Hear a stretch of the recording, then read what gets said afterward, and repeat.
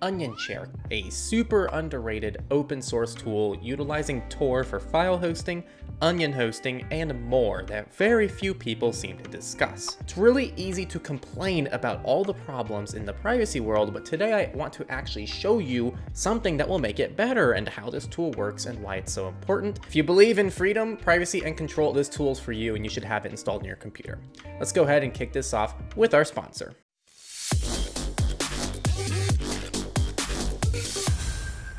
This video is sponsored by Cake Wallet, an open source cryptocurrency wallet and exchange for iOS and Android to keep your crypto assets safe. They support Monero, Bitcoin, and Litecoin with a ton of awesome features to not only make cryptocurrencies easy, but private and secure. Tune in later for why we're massive fans of Cake Wallet.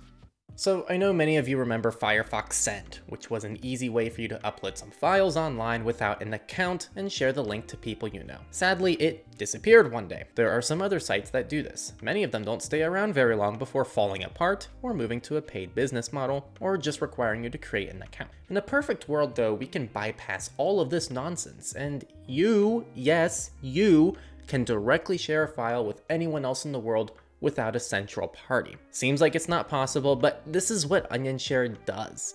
With OnionShare, you become your own server that you can use to send any sized file to any person in the world through the Tor network. So let's go ahead and break down all of OnionShare's tools: file sharing, file receiving, Onion website hosting, and chatting. Without further ado, let's cover file sharing. The first step is downloading the program. It's just like any other desktop program and it's available in Windows, Linux, and Mac OS. If you're on an M1 MacBook, be aware you need to right-click the application and manually check Open with Rosetta or else it won't open. Step 2 is downloading the Brave browser or ideally the Tor browser bundle. Either will work for the purposes of this guide. If you just want to test things out real quick, Brave is fine and you might already have it installed, but if anonymity is your goal, go for the Tor browser. Tor browser is also better because it allows you to use private keys with OnionShare, which we will talk about throughout this tutorial. Step 3, open OnionShare and wait for it to open. And of course, connect to the Tor network.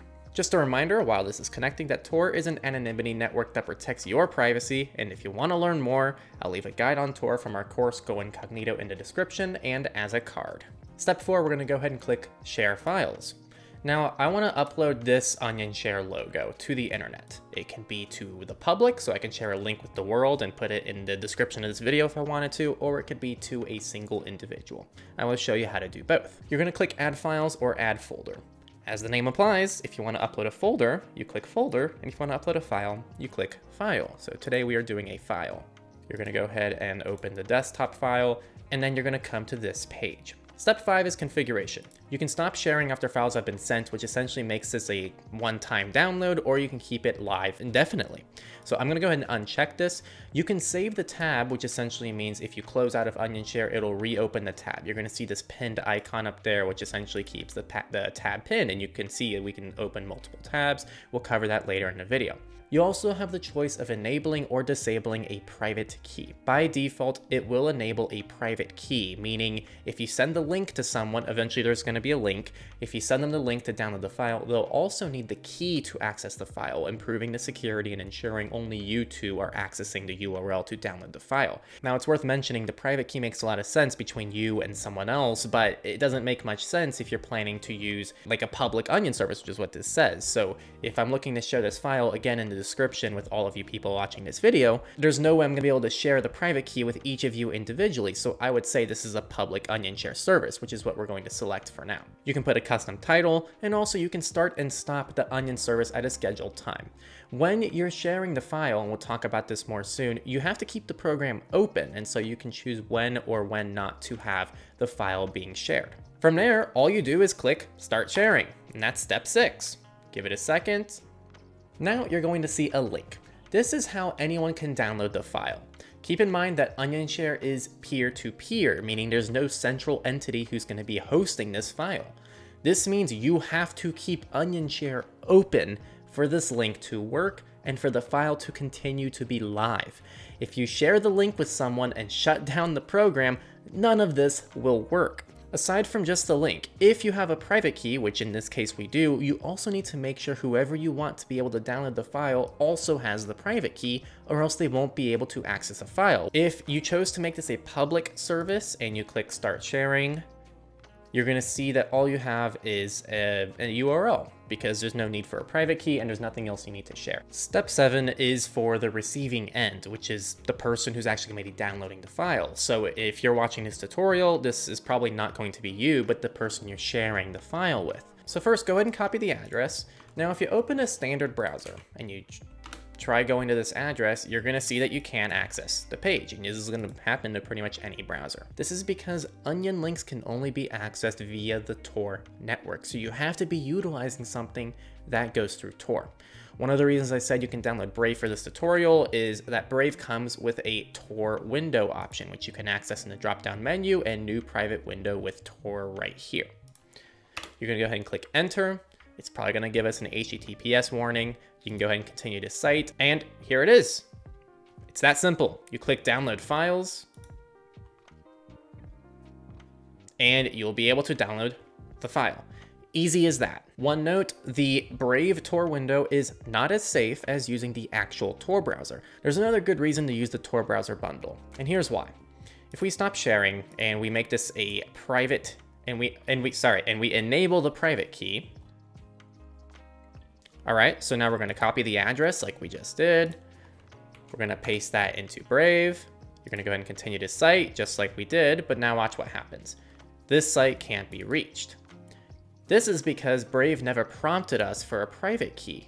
And as far as I'm aware, someone please correct me if I'm wrong, there's no way to actually tell Brave, hey, this URL requires a private key to access. Now, if we open the Tor browser, which is here, this is the Tor browser bundle. If we copy that address and paste it in here, it now asks us for a private key. We're gonna go ahead, copy the private key, paste it,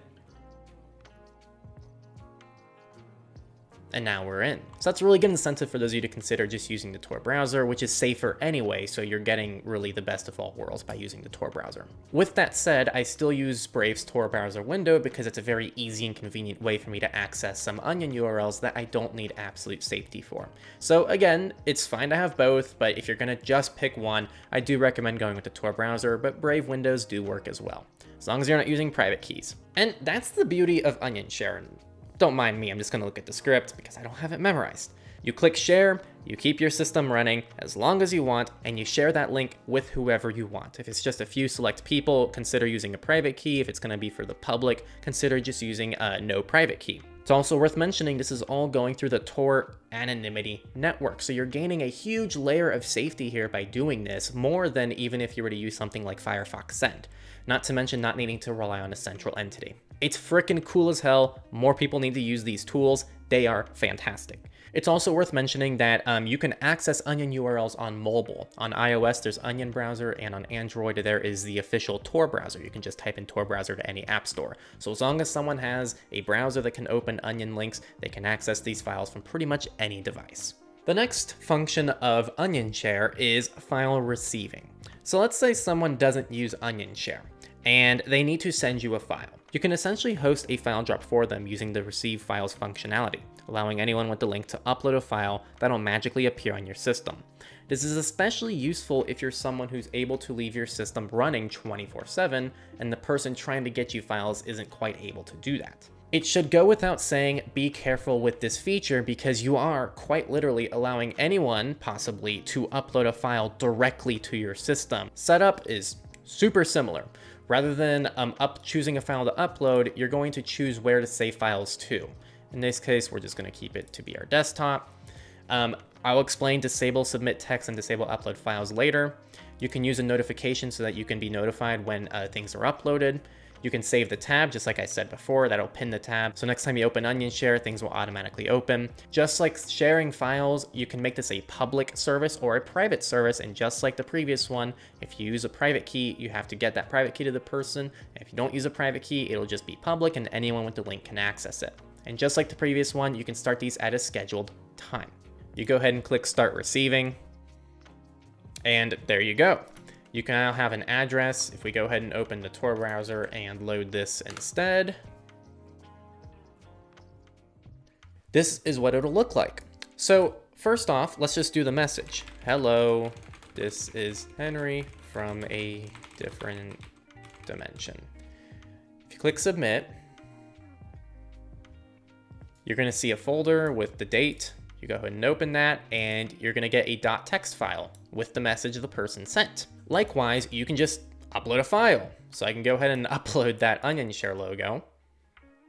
And I can go ahead and click submit, and it's going to upload the file, well, to myself. Now if we close out of the Tor browser and we open the file, you're gonna see that there's a second folder here, and now we have two of the same file. So it uploaded the same file and downloaded it here. Now, those two functionalities might make more sense. So you can disable submitting text, right? Which is this functionality, and you can make it only files. You can also disable files and make this only text. Next up, hosting a website. Now this will be hosting an Onion site, meaning you could have your normal site. In our example, it's techlore.tech. If you go to techlore.tech, that's our website.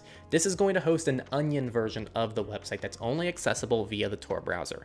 I highly recommend you only do this with static websites. In fact, I don't even know if this will work unless the site is static. So for us, you again add a file or folder for your website. Now, first up, by default, OnionShare will send a very strict CSP header, which will pretty much stop any third-party dependencies that your site has. If your site breaks when you do this, it's probably because of this check mark. So I have to click Don't Send. You can save this tab and automatically open it. Again, that's the pin feature that we already talked about. So when you open OnionShare, it'll automatically start up. Again, people, this is a public service. Just as an example, I'm gonna go ahead and do this. So Techlore website, and this is a public service. Theoretically, we could have anyone access it, and then we can also choose when to start and when to stop the Onion service if we wanted to make it time sensitive. Go ahead and click Start Sharing. And again, this is for a static website. We're gonna go ahead and copy that address, open the Tor browser,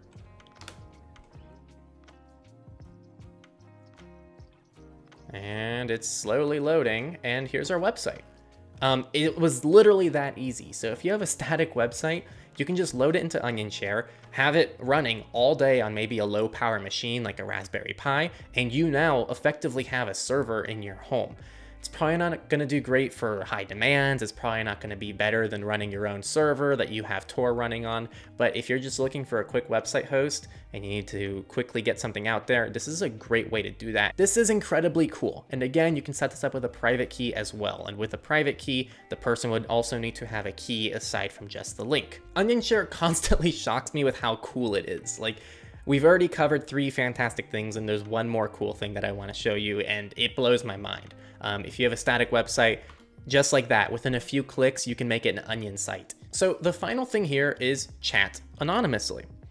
Very easy functionality here. You can have a custom title. You can make this a public service. So let's say that we wanted to have like a public Techlore chat. You can also save it again and automatically open. You can also have it start and stop at certain times of the day, just like the other 3 features. Click Start Chat Server. Go ahead and click Copy Address, and we're gonna do this in the Tor browser as well. And here you go. It's super bare bones, people. Henry, that's my username, and then I can go ahead and send a message. Hello, testing, testing, is anyone there? I wonder, let's see, it didn't get my new username. Oh, okay, so you have to click Enter to get a new username. Hello, my name is Henry. Anyone alive? So just to show you how this works, I'll go ahead and open Brave. And then if we load the same link into Brave, which again, we can use Brave because there's no private key involved. Go ahead and continue the site.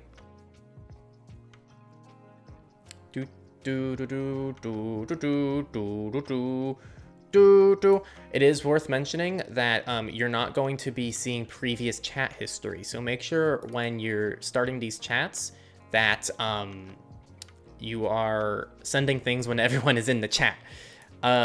So your username, Benry, Henry's evil twin. So I have now joined. Over here, it has not updated my username yet, but if I go ahead and send a message, I am Benry. Okay, now it updated on the other end there before I sent the message. So it's just a little slow. It is Tor after all. But I went ahead and sent a message. I am Benry. Ha ha ha ha. So now you see on here, there it is. And there's only one message, but if I type it out here, how did you find me? And it's going to show you the users here. I assume if you have more users join, you're going to see a massive list here. Pretty cool stuff. Really, the last thing I would really outline for you, you can go ahead and go into settings here, and you have different abilities to connect via Tor, though for most people, just leaving the default fine. You can use bridges if Tor is blocked where you are. You can auto check for updates, which big proponent of, definitely do that. And you can also have a light and dark theme. Lastly, I do want to mention that you can open multiple tabs. Save this tab, boom, it'll pin that tab, start sharing.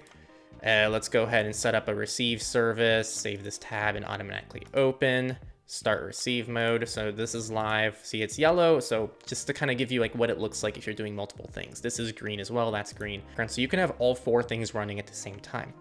Let's say you accidentally close out or your computer shuts down. Okay, you're gonna go ahead and click OK.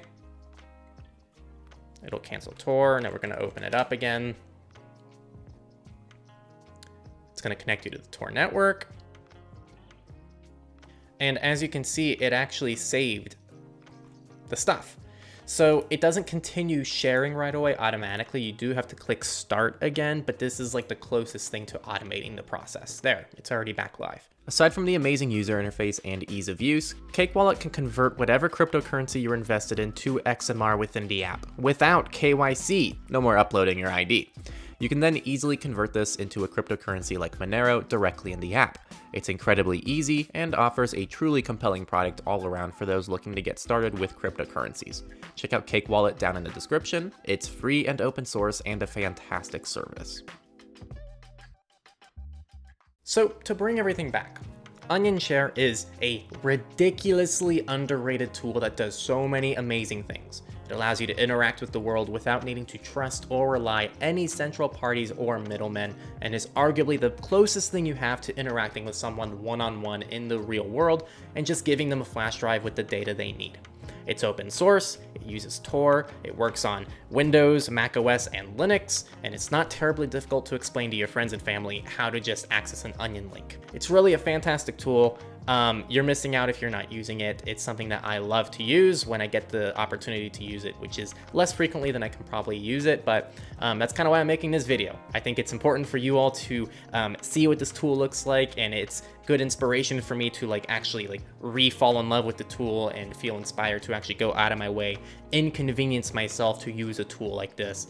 And I think that the more we do that, the better that things will be. It's also worth mentioning, this is a great introduction to Tor for a non-privacy purpose. A lot of people have limited file storage. They don't want to open a new Google Drive account and all that stuff. And this is a great opportunity for you to tell someone, hey, I'm sharing this to you for free without any middlemen, without any accounts, without having to pay for anything, and you can do the same thing at your home.